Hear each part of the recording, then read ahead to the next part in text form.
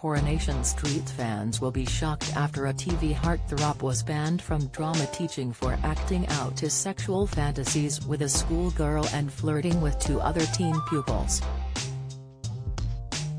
Anthony Bessick played 4 roles on The Cobbles: gangster Lewis Knox, streetcar's cabbie Vernon Bradshaw, dying hospital patient Mike Scott and fireman Vince Lonsdale. He played Mike Scott again on Harry Hill's TV Burp, poking fun at his character's death scene. The Bolton-based actor, who specializes in bad boy roles, also appeared in The Royal, Emmerdale, Boy Meets Girl, The Street, Kay Miller's The Chase, and Truth Dare Kiss. While a jobbing actor, he was also working as a drama coach at Tring School of Performing Arts, Britain's Fame Academy, under his real name Anthony Cook. The 57-year-old has now been banned from the classroom for life over his sordid behaviour at the £39,000 a year boarding academy in Hertfordshire. Tring has produced some of Britain's biggest stars, most recently Lily James, X Factor singer Ella Henderson, and Life After Life's Jessica Brown-Findlay. A misconduct panel was told Cook/Bessick was involved in filmmaking with the students and would comment on their performances via social media and text.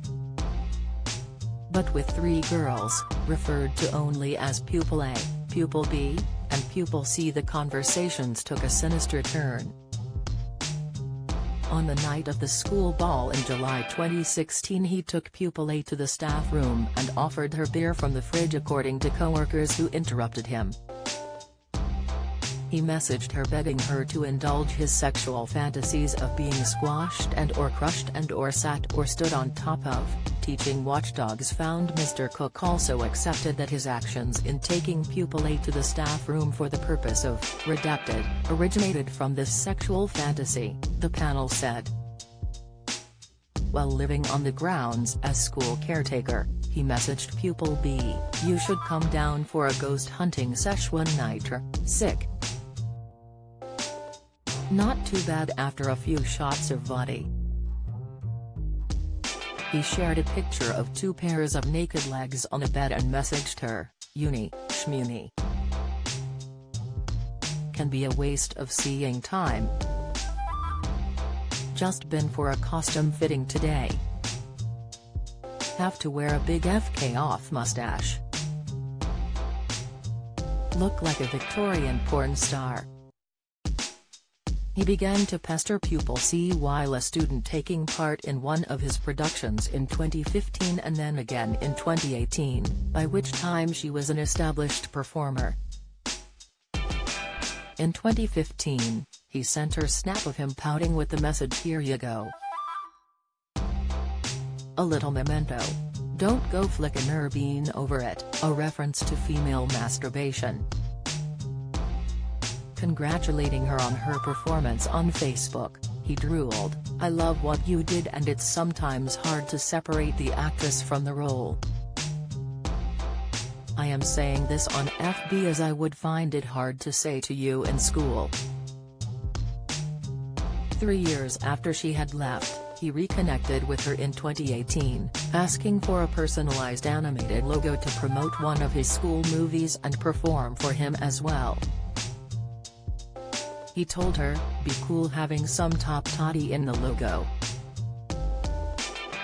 Could you squish a real one if need be? Told me class that an X-string, top toddy superstar may be in their film."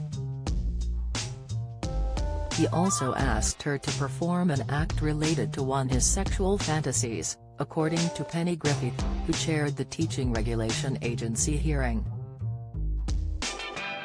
She said, Mr. Cook's conduct affected the way he fulfilled his teaching role, since he had blurred the teacher-pupil boundary and demonstrated a disregard for school policies.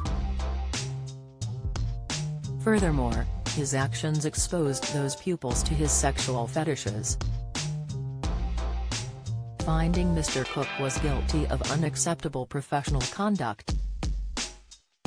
Ms. Griffin added, he has referred to having lost a position that he loved. but he has not demonstrated an understanding of the impact on pupils and the school.